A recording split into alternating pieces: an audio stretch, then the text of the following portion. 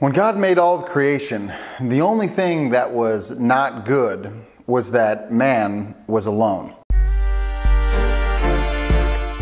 Hey everyone, Dylan Schumacher, Citadel Defense, and I was doing a training rotation with my boys recently, and we were doing this exercise where we were setting up some LPOPs, and they were out setting those up, and I was being the opposing force, right? And I was just going to go walk around for them to observe and listen and whatever, you know, do their exercise, right? And so I was out there by myself, and you know, it's an exercise, and my buddies are only a couple hundred yards away, and I vaguely know where they are. And I'm out here just doing a little patrol and something to give them some enemy activity, right?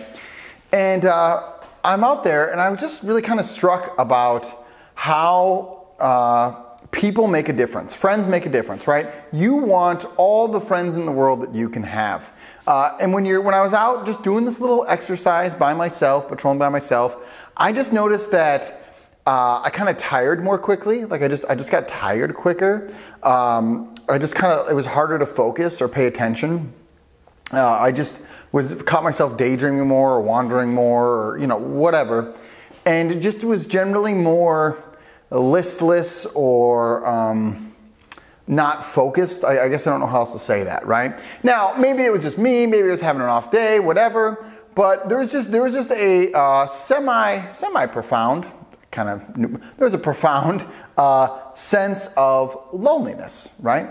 I'm just out here in the wilderness by myself, kind of wandering around doing this thing. And again, just an exercise. I vaguely know where my buddies are. And I was just kind of struck by that. And I was thinking about, while I was walking, about how having friends makes a difference, right? Being around other people and doing it with other people makes a difference. You know, I've never taken any like survival instructor school or whatever, but I would imagine after that experience that loneliness and being by yourself is a major factor, right? That's something that they really talk about because it's a mental game thing, and it can really wear on you, I would think. And I just was struck by that. So I was wandering around thinking about how it's really important to have friends, and doing this in a crew and in a team with other people. Yeah, there's a synergy there for like battle drills and exercises and fighting and mutual support and all that, all those very, very practical needs. But there's also a mental aspect to it that I just think we undervalue and underrate.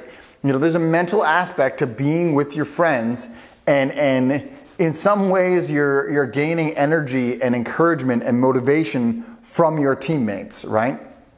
Even on something as simple and stupid as a little patrol exercise, it makes a difference.